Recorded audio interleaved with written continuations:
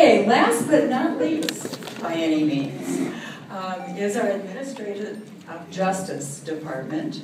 And I'd like to ask Bonnie Black and Carrie Muhlenbeck and their students to come on up.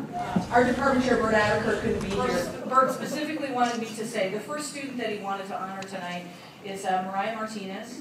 And Bert writes, I've had the pleasure of having Mariah in several classes since her attendance here at Mesa Community College. She's a pleasure to have in class, and she's a very dedicated student. Her schoolwork was second to none. She was beyond well prepared, and she was consistently at the top of her class. She took the time to lead every group discussion, every group assignment, and she contributed well to all our classroom discussions. So well, in fact, that she asked questions that made me go outside the classroom and research the answer.